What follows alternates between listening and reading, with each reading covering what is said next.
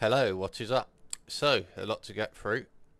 I've had a really good look now at FSR 4 on RDNA 3, and my findings so far, I mean, this is XTX, I'm on AI limit, and I did check this game out before, and I was literally remembering how clean it was, and what I'm finding in quite a few games now is basically it's the stability of the image is a lot worse on the RDNA 3 with this latest DLL.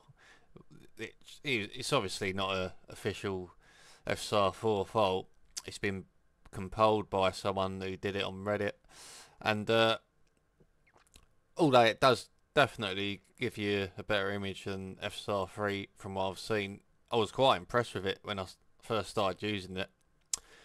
But the differences are uh, basically you're just gonna it won't be as good as say on the 97 XT or any RDNA 4 GPU.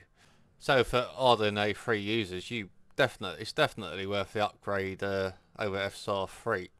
Although there is just some downgrades. I mean, if you've already used FSR 4 on RDNA 4, you will notice it. So that's what I've literally noticed because I've got access to the 97 XT. But yeah, I mean, I was happy to use it. It's just some games can pro curveballs and all that, but yeah, I mean, it's good to get access to it. But anyway, I just thought I'd upload a video to show the differences between FSR 4 on RDNA 3 and RDNA 4 at this moment in time. And I did notice it when I'm speaking to this guy here. So if you look at his hair, it's a lot cleaner on the 97 XT FSR 4, but on the XTX it was shimmering a fair bit. So I will zoom in at the end of this 97 XT run. So we're just looking at the 97 XT here. We're just looking about. When I'm looking in the distance, there's just more stability. The worst thing that happens is behind that telephone box, there's a slight bit of instability, but then it quickly resolves itself. Whereas on the XTX, it was literally happening all the time. And then when I was looking at the windows, there was a lot of instability. So a lot of aliasing, a lot of temporo instability, because it's just not working as well. And but then it's just good to, as I say, it's better than FSR 3. So I mean, a lot of these modern games are looking extremely bad with FSR 3 because that's what I've been looking at as well. Expedition 33 is a joke with once you try FSR 3 and that there is so many artifacts, so much shimmering. It is a joke. I found this to be a lot cleaner here as well when I'm looking at the barbed wire. So it was breaking up a lot. I mean, it was hardly breaking up at all actually on the 90% XT, but it wasn't terrible on the XCX with SR4, but then it's just worse. So again, I will just notice these differences because once I look at something and then I go to downgrade, I usually do. But in the main, I've definitely been impressed with FSR4, how well it's actually doing. I expected it to be absolutely terrible on RDNA 3. But that hasn't been the case, although in some games it will look pretty broken on some quality modes. But anyway, this is the 90% XT, so we're zooming in, and you can see how stable it is with the hair quality just zooming in. And it's not just hair quality, it's other things as well, but this was a good way to show it, I thought. And so this is the XTX using FSR4, and you can see it's just shimmering a lot. There's a bit of black. The overall image is just worse compared to the 90% XT version of FSR4, but yeah, I mean, it's not exactly going to be any worse than FSR3, is it? So, not whatever way you're looking at it, you're getting an upgrade from FSR3. So this was a Claire Expedition 33, and this was terrible on the FSR3. I will actually warn, when I went DLSS balanced using OptiScaler, there was flashing on the screen, so I would very much warn not to use balanced DLSS because I was getting a lot of flashing. So only use quality mode or performance mode on that, and then XCSS you can actually use.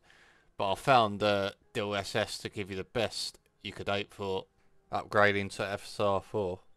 So even with a FSR 4 enabled on RDNA 3, there is issues with it.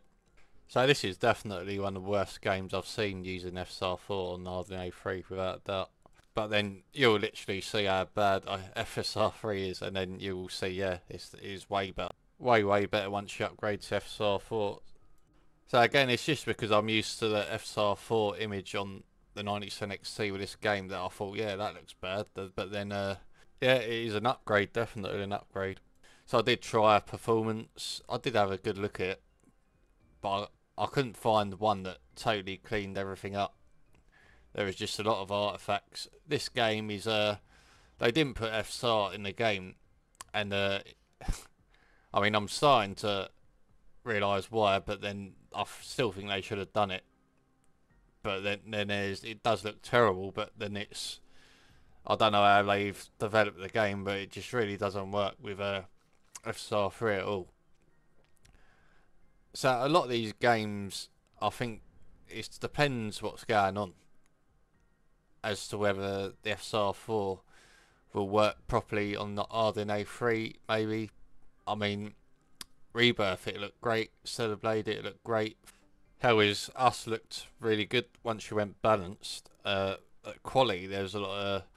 It wasn't even that bad when you're looking at this game, but there was just a bit of instability with the doors. The iron doors I was looking at, and then that was it. So, I mean, Final Fantasy 16 looked really good. All I didn't play a lot of the games. I just looked at the image quality and quit the game. But I can't see why it would have got even worse in other areas, although there might be a few bits. But straight away I saw it on this game. But you have got the option of going FSR 3 as well in the OptiScaler menu. So I'll pretty much do that.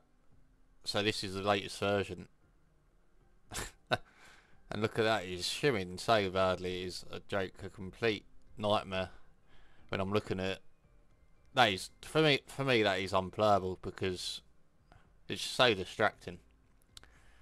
So, as I said, it's 100% an upgrade on RDNA 3. For an RDNA 3 users, is easily an upgrade once you go to FSR 4 using OptiScaler. I mean, look at that. It's just all these white speckles.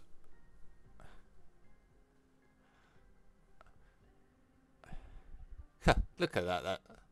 Where the typewriter is. That is a joke, that.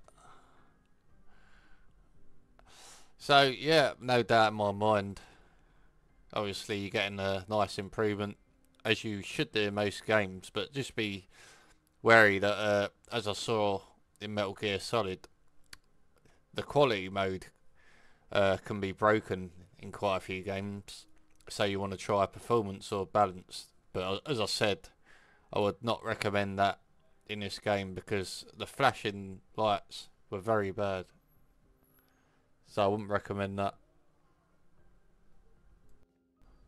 I mean, it was so bad that I couldn't look at the screen. I had to quit the game. So honestly, do not use balanced DLSS. It's like a flashing screen, and there's no way of getting rid of it until you can, but you'd have to look at the screen. So I would suggest just not doing it all, and you'd have to just press insert and change the upscaler to XCSS again.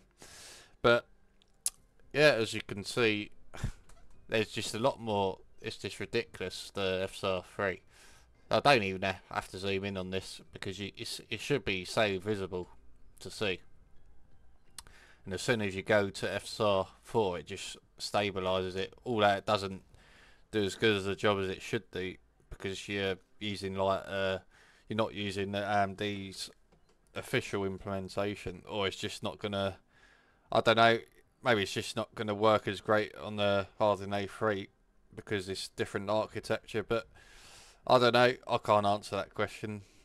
All I can say is all I can do is show you the differences now and tell you the best way to go about it. But majority of the time you should definitely be getting an upgrade when you're using OptiScaler.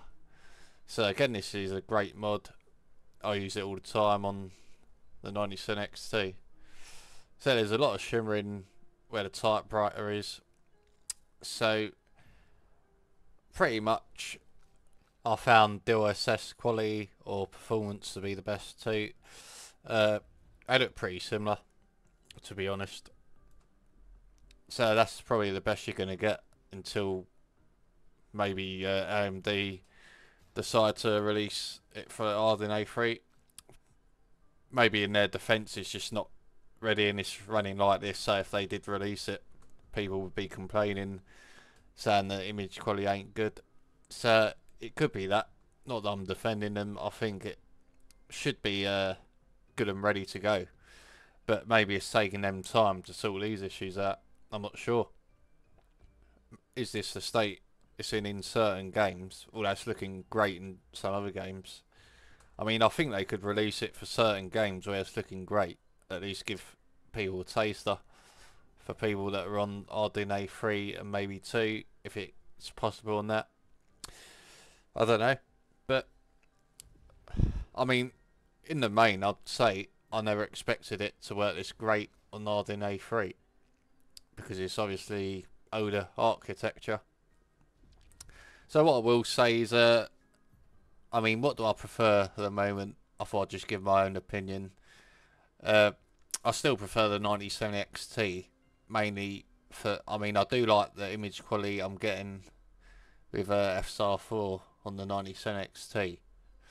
It really blows me away at times, but I definitely could play it on the XTX. It depends what you got access to. I mean, for me, in terms of raster, that 97 XT, it really does surprise me. I mean, in games like Stalker 2, I tried that, and then I did find I was getting more FPS with the 97 XT. I think I was getting about 74, and then on the XTX I was getting around 63 or 65 in the same area. So it does. I mean, sometimes I just think, I wonder what's going on. But then it's obviously got more raster than the perception. So I do find the perception is that 97 XT is worse in raster, and that's the end of it. But I'm not finding that. So again, I've got both. That's what I see. So it's a weird one, that it's definitely swings and roundabouts with it. Obviously, the ray tracing performance is better. So when I round it up, I mean, the biggest thing for me, there's more VRAM on the 7900 XTX, so that's the advantage. But I would say in terms of image quality, the 97 XT is going to win. And then raster, it literally depends on the game. So when I round it all up, when I'm seeing even the raster is better than the XTX in quite a few games I'm testing, and it shocks me. Yeah, it just makes my mind up. I just think I prefer the 97 XT, and that's why I've been using it over the XTX. But then it's great if AMD can fully support the XTX with the FSR 4, it would be great. So then it would be on more of an even kill. But they're both great GPUs. I'm not going to force people. I don't say to people you should be buying this or that. So if you've got an XTX and you don't want to upgrade, you should be happy. So same for someone on the 7900 XT or whatever, you know. I mean, considering this generation ain't great for an uplift anyway at all, especially NVIDIA. Not that I'd do it anyway, but I wouldn't say, you should be upgrading. I'm a big believer, if you're happy with the GPU you got, you don't need to upgrade. You should only upgrade when it's really worth it. That's what I'd say. Or if you're really wanting something and you think it's worth the money. So, anyway, that's it for me. Thanks for watching, and I'll see you in the next one.